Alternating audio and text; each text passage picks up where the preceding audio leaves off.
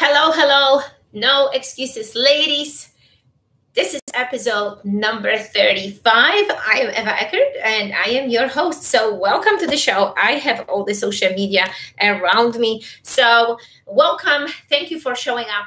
What is the No Excuses if this is your first time? No Excuses Ladies weekly show is for all of you ladies out there who have been struggling with making too many excuses and find yourself being unhappy and unsuccessful in all areas of your life.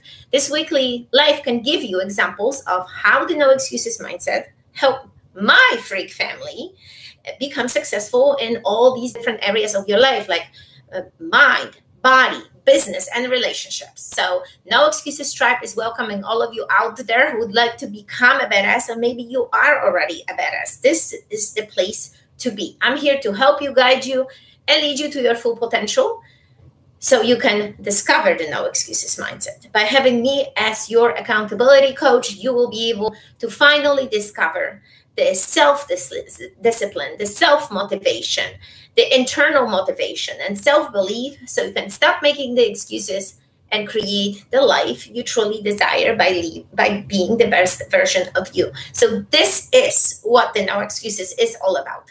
But you might have your different idea by joining here these episodes and actively making comments and replying here. I would love to always hear from you. First of all, I want to say thank you for you guys for showing up and listening to these shows. I do this once a week. There are different topics. So I wanted to really appreciate the fact that you are here with me and giving me your time. So write it down. What has been the biggest success in your life so far?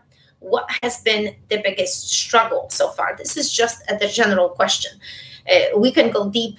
We can go a little bit deeper once we doing a coaching 101. That's a different story. But right now, just write it down, make comments. It's good to hear. It's good to share. And recap from last week, I was talking about the menopause, right? How to have the no excuses mindset in menopause. I'm going through this. I am very open about this. It happened much earlier than I expected because I'm only 44. But I know that some women go through this, and it's good to share, and it's good to brainstorm and talk about it. There is nothing absolutely wrong with it. So yes, so today we will be talking about how to fall in love with Mondays. Feeling stressed, feeling anxiety when you're beginning the week. This is for you. This show is for you because I'm going to give you some awesome tools, some awesome examples. So stay tuned.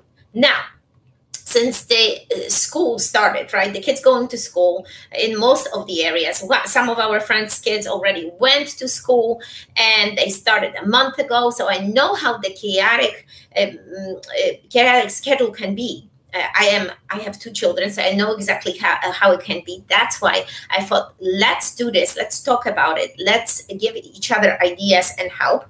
Of course, having your water by you, because remember, we're drinking a lot of water. So make sure you have this. So have you ever had this situation, or maybe you are in the situation that you're feeling overwhelmed or you're feeling stressed? You feel stressed on Mondays. You probably drop off the kids to school, and sometimes you see the parents or the moms just running around like crazy maniacs. Sometimes they're even in their pajamas. This gives you an idea. This gives you something. Wow, are they falling behind? What is the reason behind it, right? So have you had a moment that you felt like, oh my God, I'm trying to catch up. It's already Monday. It's just finished the week, and you feel stressed and anxious because you are late for work, you are late to school. Maybe if you are a student, you are always late. And this starts on Monday. And guess what happens? The whole week is almost like this. It's not only the Monday. You maybe didn't catch yourself yet, but you continuously repeating the same mistake over and over again. And I see you guys joining. Thank you so much. So yes, tag someone in this video because you might know someone that would like to listen to me, because this is important, guys. We are a lot of us are parents, and we want to kind of see how other people are, how they react, what do they do, what are the tools, what we can do, right? So look, why do you think it's like a lot of people say this? I hate Mondays. I'm sure that your friend said this. Like, I came across many of my coaching clients, many people, even back in the day in peak physique, when people would say, I hate Monday. Oh, it's Monday. Instead of coming with that awesome feeling, vibration, it's the new week, something new and exciting will happen, they just did not feel it. And the reason for it is because they do not take charge and control. They do not prepare. They get aggravated because they created already that mental state that it's okay, I am always behind everything. So there are things that we can do to plan ahead and to not feel this way. So I want to go through this with you. So think about it. Like, maybe on Mondays, like, think about your Monday. I'm going to give you some good questions today, so stay tuned with me. Maybe you're driving to work, for instance, and you always get stuck in traffic. And by being stuck in traffic, what happens after? You get late for work, late for school, create anxiety in you, right? But there are tools to avoid certain things. It's simple as that, guys. But think about it. Like, people post on Instagram, people post on Facebook. We see this all around us, that people say, you know, Mondays, we hate Mondays. It's always the same thing. And I felt the same way years ago, back in New York, when we were living, when we had still our gyms. I started feeling this anxiety on Sunday, and I never knew what it was, guys. I always felt weird because on Sunday, because I had to plan the week, but I thought that planning this week was me doing everything, all this work for this whole entire week. That's where the anxiety was coming from. Not only that, I had to call Poland because there is always 6 hours difference, catch up with all my friends and call and text everybody. And it became like a kind of anxious Sunday. I don't know if you've ever had that, but that was me. And I was like, okay, this is the time for me and my family. This is the time for my kids. We're talking about this was about 4 years ago. And I felt this uncomfortable feeling and fighting with this feeling, and how to really overcome this, what I need to do, right? So after really thinking through, writing it down, I figured out what's the whole idea of planning and getting these Sundays more organized, more better. So it's becoming like you're getting up and going, and you have everything put in place. So I started planning on Sunday, looking at my schedule. Okay, what's coming? What are the most important things that I need to concentrate this week, right? What needs to be accomplished? Who do I need to meet? What I need to delegate? Maybe there are things that I need to delegate, right? Of course, I delegated, and certain things change for me on Sunday. When can I fit my workouts in my schedule based on what's going on? Usually, if you know, the Freak family is working out all the time. At the same time, we have everything scheduled. But there are sometimes things that happen on your calendar, on your schedule, simply as, dentist visit can happen, or some other thing, or, friend's birthday that you just need to attend that time, and you need to switch something in your schedule. So when do you plan the workouts? Pick up the kids, put it on a schedule, right? Everything is there on the schedule, and planning it ahead of the time, we've talked about this many times, will give you that sense of release and sense of being prepared for the upcoming week. But stay with me, because I'm going to give you some great homework for you to do, questions for you to answer later. And it's good to answer them, because it will help you to create your own Sunday regimen, ritual, rule, whatever you call it. I put it purposely, listen to this, I called it Sunday Bliss. And there is a reason why I call this.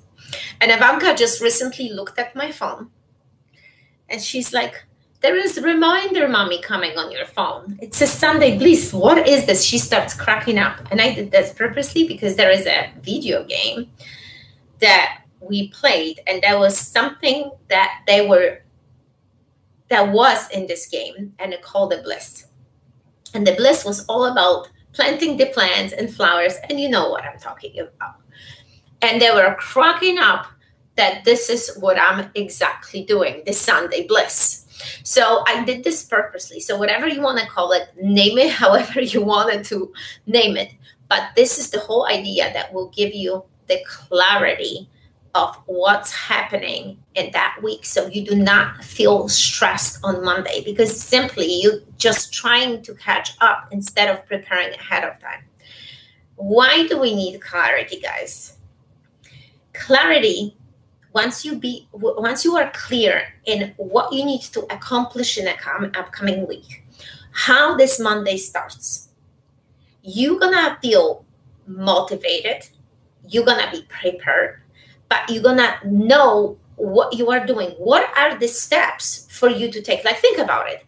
If you are not clear about upcoming week,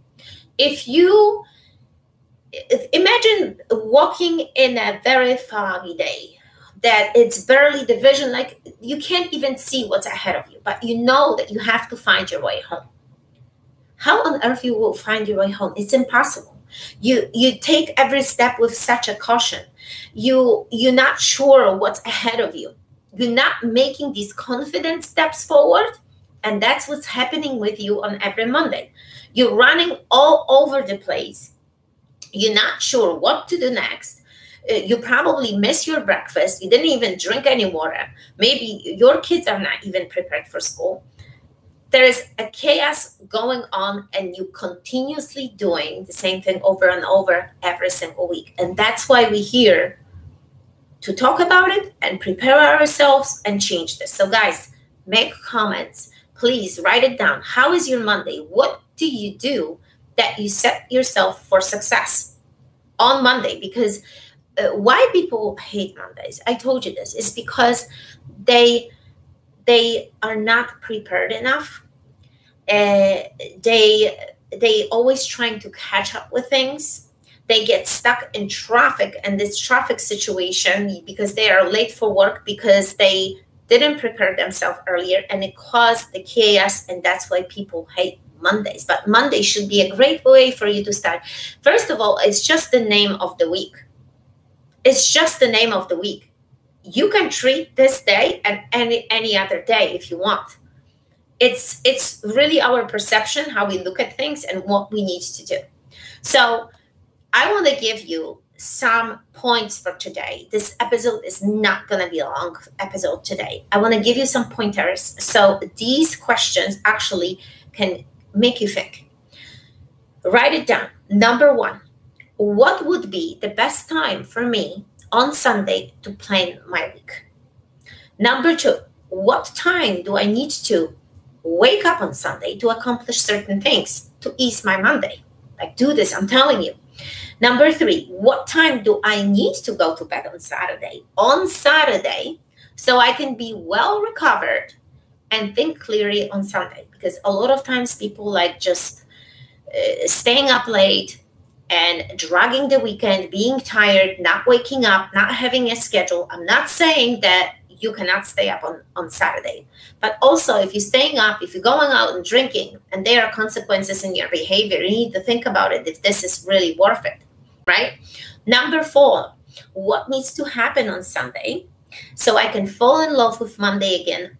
Or just in generally speaking, like maybe you like Mondays, but you still missing something on that Monday. You're still not feeling as vibrant, as motivated. Number five, when would I need to go to bed Sunday night to ensure I would wake up earlier for my morning AM ritual on Monday so I can do my AM routine? So now do you see the domino effect? Like one behavior can affect the other from one day to the next day to the next day. Like, think about it. If you're tired, if you're exhausted, if you didn't catch on sleep during the weekend, and you're always tired on those Mondays, right? Number six, what is the one thing on Monday that makes me so stressed out? Be specific, be very vivid about this, like clearly write it down.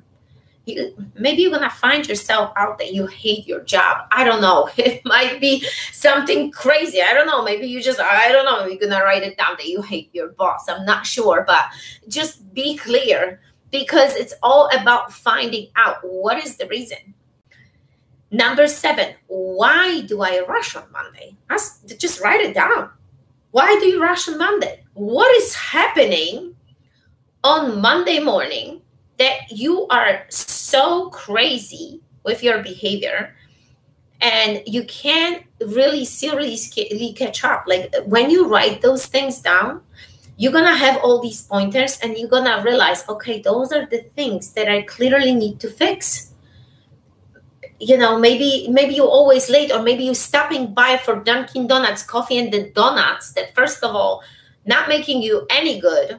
Even if you buy that coffee that is 800 calories because it has all this milk and sugar, trust me, this is not your breakfast you wanted to have.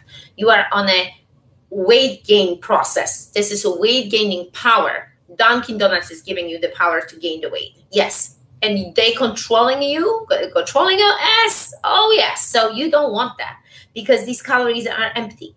Maybe you do this and that's what slows you down, catching up and getting to work on time.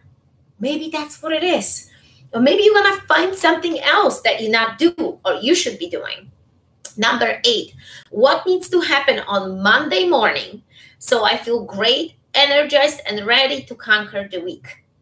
Because Mondays is, you should be on fire, on your A game, ready to work, ready to conquer the week. That's how it should be. Number 9, what would be the 3 things, 3 new habits for Monday that would help me to stay calm and focused and not rushed? That's what I want to hear from you. Write it down.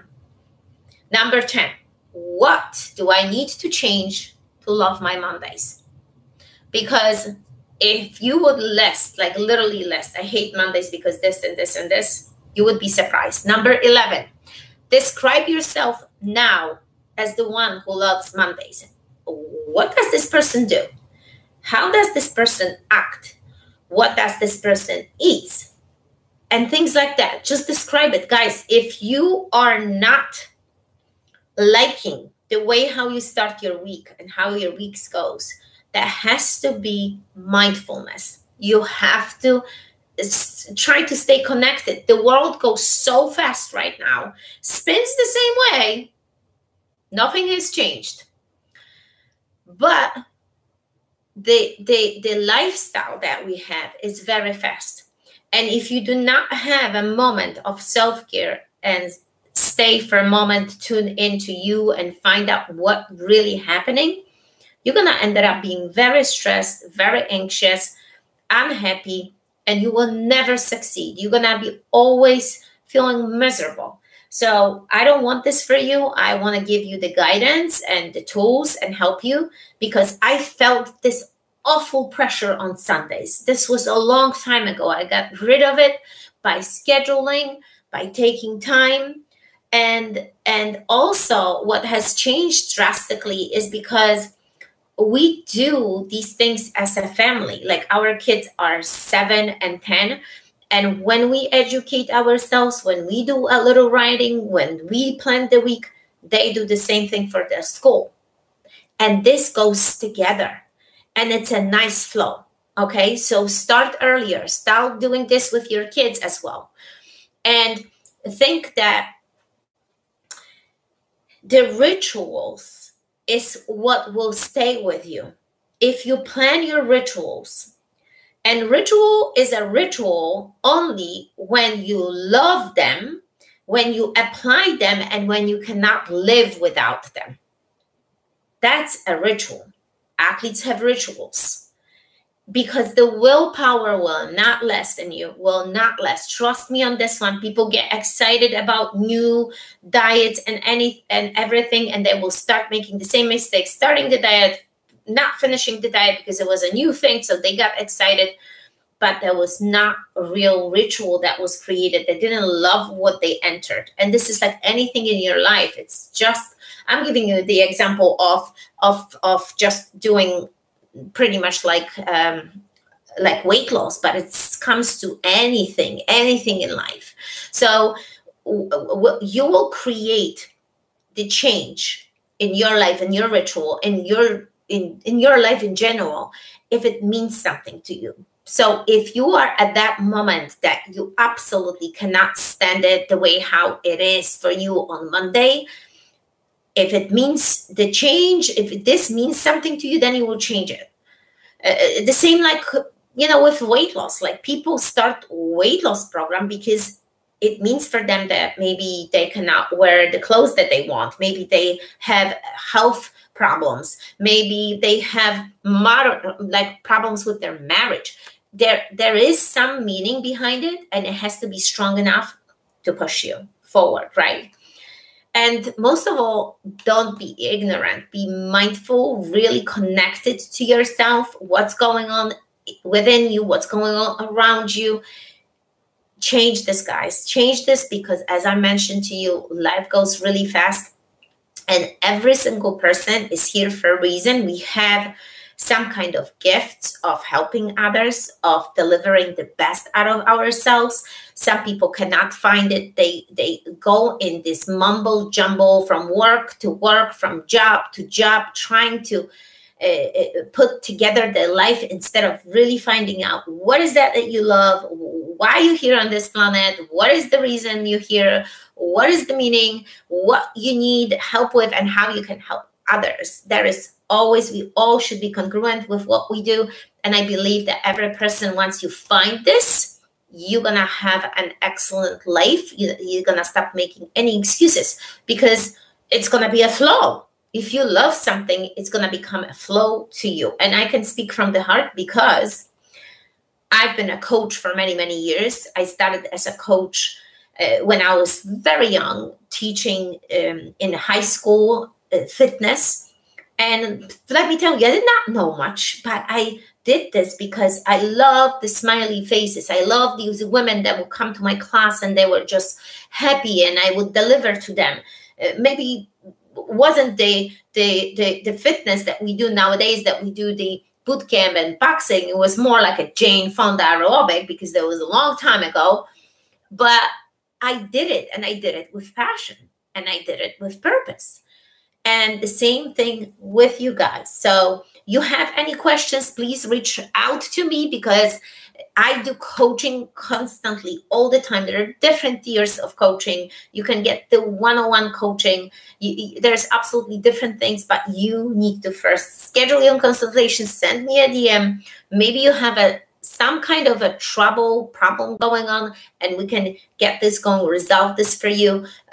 It's not that a lot of time people think, oh, okay, so if I hire someone, this person will just give me the answer. It doesn't work like this. It's not that I give you the answer. You're going to find your own answer, because the answer is there. Nobody never asks you serious questions. Nobody never push you. Nobody never really dig deep and find and really be bold enough to ask you certain things.